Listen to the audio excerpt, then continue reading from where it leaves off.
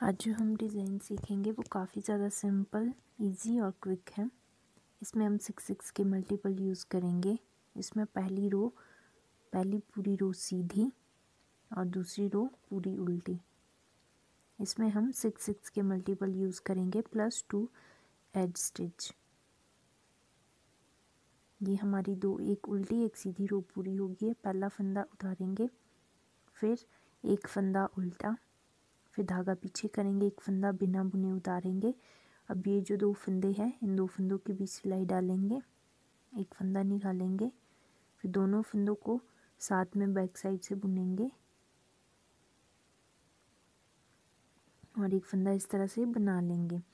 फिर एक फंदा बिना बुने उतारेंगे, दूसरा फंदा उल्टा, फिर धागा सीधा, फिर एक फंदा बिना बुने उतारेंगे। आप देख सकते हैं ये इतना सा पैटर्न यहाँ से ये रिपीट होता जाएगा। फिर दो फंदों के बीच में से एक फंदा निकाला, फिर दोनों फंदों को इकट्ठे बुना इस तरह से, फिर एक फंदा बिना बुने, फिर अगला फंदा उल्टा, फिर एक फंदा बिना बुने उतारना है, फिर दो फंदों के बीच में से एक फंदा निकालना है, फिर दोनों फंदों को एक साथ बुनना है,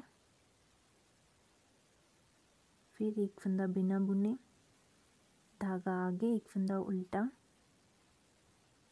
फिर धागा पीछे, एक फंदा बिना बुने, फिर दो फंदों के बीच में से एक फंदा निकालना है, फिर दोनों फंदों को इकट्ठा बुन लेना है, फिर एक फंदा बिना बुने उतारना है, फिर एक फंदा उल्टा, फिर एक फंदा बिना बुने, फिर दो फंदों के बीच में से, फिर दोनों फंदों को एक साथ बुनना है,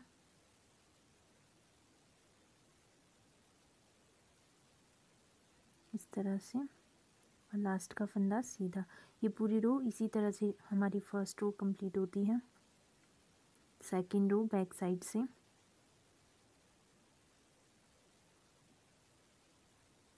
सेकंड रो जो है हमारी पूरी उल्टी रो बनेगी।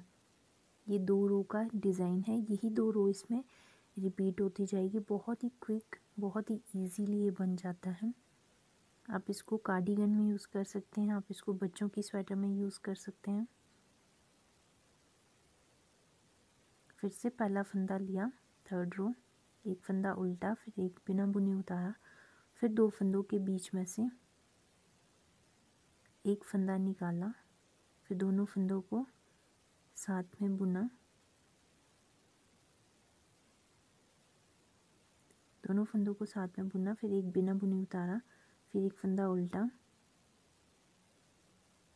फिर दो फंदों के बीच में यही रिपीट करते जाना, फिर एक फंदा बिना बुने लिया, दो फंदों के बीच में से एक निकाला, फिर एक, दोनों को साथ में बुना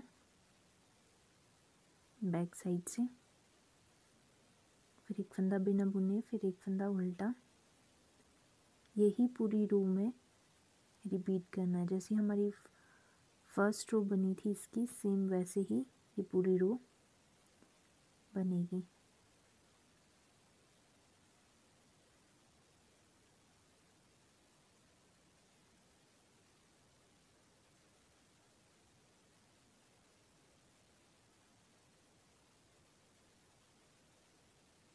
अगर आपको कोई भी डिज़ाइन जो है समझ नहीं आता तो आप उसको बार बार रिपीट करके वीडियो देख सकते हैं, या फिर पॉज करके फिर से प्ले कर सकते हैं।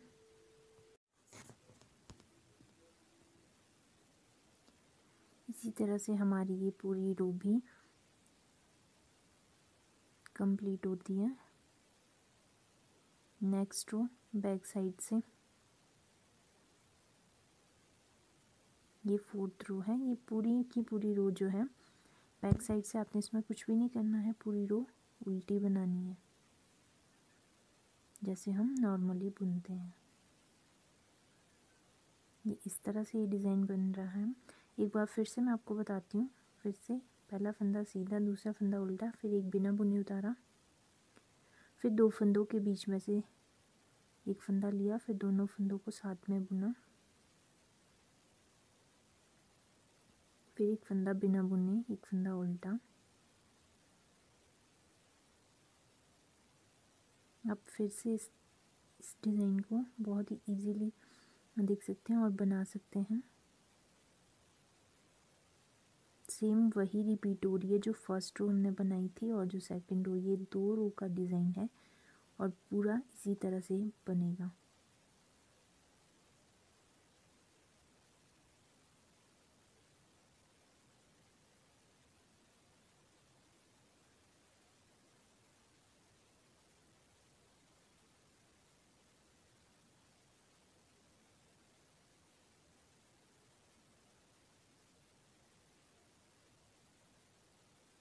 आप देख सकते हैं इस तरह से ये कंप्लीट हो गया है और इस तरह से ये देखने में आता है। अब बहुत ही इजीली आप इस डिज़ाइन को बना सकते हैं। कंप्लीट होने के बाद हमारा ये डिज़ाइन इस तरह से दिखाई देता है और बैक साइड से इस तरह से।